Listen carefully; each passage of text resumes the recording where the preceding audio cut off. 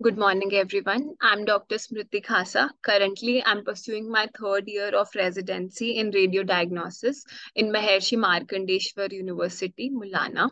Today, I'm here to present a paper on the title, A Case Report on Radiological Findings in Partial Anomalous Pulmonary Venous Drainage. Partial anomalous pulmonary venous connection is a rare cardiac anomaly with prevalence of approximately 0.4 to 0.7%. Patients are usually asymptomatic or mildly symptomatic. Therefore, PAPVC is usually incidentally identified on imaging. 90% of the cases are right-sided, when one or more of the right-sided pulmonary veins drain into the right atrium, coronary sinus, or a systemic vein. PAPVC creates a left to right shunt in the heart, similar to ASD, VSD, or PDA.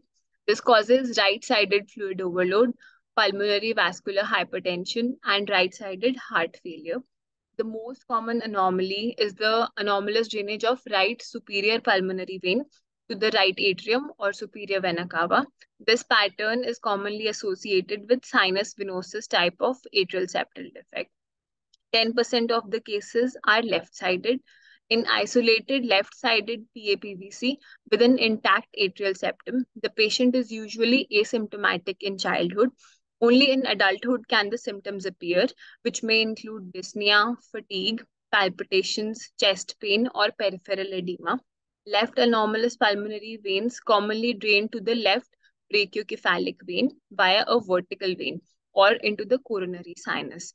A rare form of PAVC is scimitar syndrome that involves the right lung and is associated with hypoplasia of the right lung. The key imaging goals in anomalous pulmonary venous drainage are as follows. In total anomalous pulmonary venous drainage, we have to describe the pulmonary venous connection type, which is of 4 types: supracardiac, cardiac, infracardiac, and mixed. And we have to identify the areas of pulmonary venous obstruction, confirm the left to right shunt, and to identify the associated abnormalities. In partial anomalous pulmonary venous drainage, we have to describe the pulmonary venous connection, assess the branches of pulmonary arteries, quantify the ventricular volume, function, and assess the right atrial dilatation. We have to quantify the shunt. Now talking about the case I'm going to present, a 47-year-old female who was on levothyroxine for management of hypothyroidism for the last 20 years, presented for an outpatient appointment with shortness of breath for 1 year, which had aggravated since the last 1 week. Shortness of breath was associated with orthopnea and paroxysmal nocturnal dyspnea. She also complained of palpitations and heaviness of chest. On examination, bilateral basal and infraaxillary crepitations were noted, and bilateral pitting type of pedal edema was noted. Laboratory investigations were sent, most of which were normal except for a low hemoglobin. Chest X-ray findings were suggestive of cardiomegaly and prominent pulmonary arteries. 2D transthoracic echocardiography was also performed, which had the following findings: moderate right-sided heart enlargement, diastolic septal flattening, mild pulmonary hypertension, right ventricular systolic pressure was increased, and measures approximately 45 millimeter of mercury, intact interatrial septum, preserved left ventricular function. Given the patient's complaints of aggravated dyspnea, results of the investigations, she was referred to the Department of Radiodiagnosis for CT pulmonary angiography. So CT pulmonary angiography was performed. These are the first film is an axial section. It shows the main pulmonary artery and its right and left branches to be dilated. The second image shows marked dilatation of the right atrium as well as the right ventricle. Left atrium and left ventricle appear normal. This is a coronal image in which left superior and inferior pulmonary veins drain into the left atrium. That is a normal finding. Right pulmonary veins are not seen to be draining into the left atrium. Right superior and middle pulmonary veins are seen draining into the inferior vena cava. In this image, we see that there is an anomalous drainage of right pulmonary vein. Right superior pulmonary vein here is seen draining into the right atrium. Just below the superior vena cava, drainage into the right atrium. In this image, another small pulmonary vein from the right middle lobe is seen draining into the inferior vena cava at the level of its drainage into the right atrium. This image, there is a small suspicious communication between the right atrium and the right ventricle at the level of mid-atrial septum. However, no defect is seen in the atrial septum at the level of superior vena cava or inferior vena cava drainage into the right atrium. So no sinus venosus type of ASD is seen in this case. This image, right inferior pulmonary vein is seen draining into the supradiaphragmatic part of the IVC at the level of its drainage into the right atrium. Right lung appears normal in size. No hypoplasia is seen. Left atrium and left ventricle appear normal. Left superior and inferior pulmonary veins also appear normal. So this image shows in the lung window shows marked areas of patchy mosaic attenuation seen in both lungs with marked prominence of pulmonary arteries and veins. Streak of pleural effusion is also seen on the right side as well as on the left side.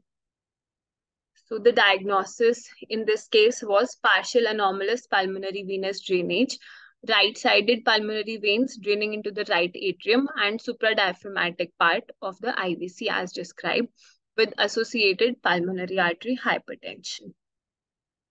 This is being followed by a brief discussion on this topic. Normally, the 4 pulmonary veins drain into the left atrium, as we can see in this image. Pulmonary veins may connect abnormally to a site other than the left atrium, usually right atrium, systemic vein, or coronary sinus. If all the veins connect abnormally, then it is described as total anomalous pulmonary venous connection. If less than all the veins connect abnormally, then it is termed as partial anomalous pulmonary venous connection. Now we'll discuss total anomalous pulmonary venous drainage. In TAPVD, a complete left to right shunt causes all of the pulmonary venous return to mix with the systemic venous return. In TAPVD, the pulmonary veins coalesce posterior to the left atrium, but they do not drain into it. Now, on the basis of the drainage into the right atrium, it is divided into 4 types. Type 1 is supracardiac, which is the most common. 50% cases are supracardiac type. The drainage is via the left ascending vein to the left brachiocephalic vein and then to the superior vena cava. Type 2 is cardiac type, in which the drainage occurs via an enlarged coronary sinus directly into the right atrium. Type 3 is infracardiac, in which drainage is via a descending vein which passes through the diaphragm, either into the inferior vena cava or into the portal venous system. The infracardiac type is associated with a degree of obstruction as the descending vein passes through the diaphragm and is potentially more severe with superimposed pulmonary venous hypertension. So this results in hepatomegaly and pulmonary edema. On chest X-ray, we see a normal sized heart, but interstitial edema is seen. In the supracardiac and cardiac variants, which present with the left to right shunt, intracardiac mixing and cardiac failure, the chest X-ray findings include cardiomegaly and snowman appearance, which is also called as figure of 8 appearance. In the first image, we see a chest X-ray film, PA view, in which snowman figure appearance is seen. Now discussing the partial anomalous pulmonary venous drainage. It is an acyanotic condition which results in a physiology similar to atrial septal defect. The number of veins involved determine the magnitude of the shunt and the clinical symptoms. It is associated with superior and inferior sinus venosus atrial septal defects. Now discussing the Scimitar syndrome, in this, a portion or all of the right lung pulmonary venous blood flow drains into the IVC, azygous system, right atrium, portal venous system, or into the hepatic vein. Other findings include right lung hypoplasia. This is a cardinal feature of the Scimitar syndrome. Other findings are cardiac dextroposition, pulmonary artery hyperplasia, or aplasia. Systemic arterial collateral blood supply to the ipsilateral lung may also be seen arising from the aorta or its branch vessels, such as the celiac axis. A curved vessel is seen here, mimicking the right lower zone, mimicking the Scimitar sword, hence the name. Thank you.